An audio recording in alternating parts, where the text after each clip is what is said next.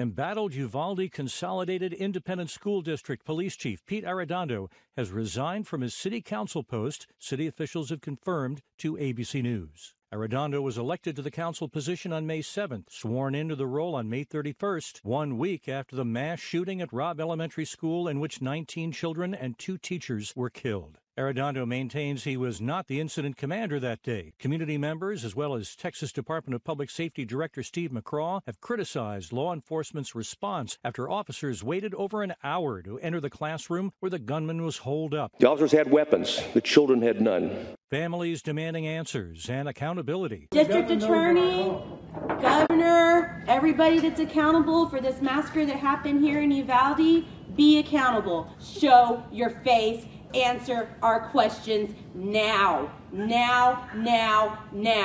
But Mayor Don McLaughlin says his hands are tied and that the city has been ordered by county and state investigators not to release information until the investigation into the police response is complete. We're not trying to hide anything from you. We're not trying to do anything. We don't have anything. Arredondo was not present at Thursday's special meeting of the Uvalde City Council. Chuck Severson, ABC News, New York. Hi, everyone. George Stephanopoulos here. Thanks for checking out the ABC News YouTube channel. If you'd like to get more videos, show highlights, and watch live event coverage, click on the right over here to subscribe to our channel. And don't forget to download the ABC News app for breaking news alerts. Thanks for watching.